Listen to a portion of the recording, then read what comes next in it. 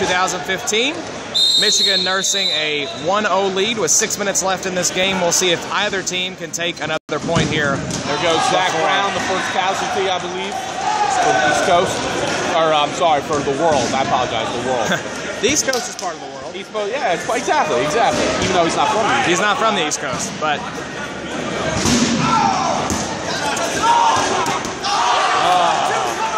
There goes Brett Hadwin of Central Michigan. He wanted to make a fake sponsor of one of the games. Brett's Bandanas. I saw that. Great.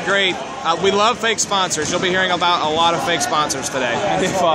If you notice, if anyone ever gets to see Brett this weekend, him and a couple of their players, they're doing half, like he's got one side of his stash shaven and the other side of his beard shaven. So it's just really fun stuff. It's like a half and half. It's a half and half. Half and half, yep. It's really good, man. Great combination. See a lot of facial hair commentary this weekend, I have a feeling. I think we might see a little slower of pace to start, but in the next minute or two.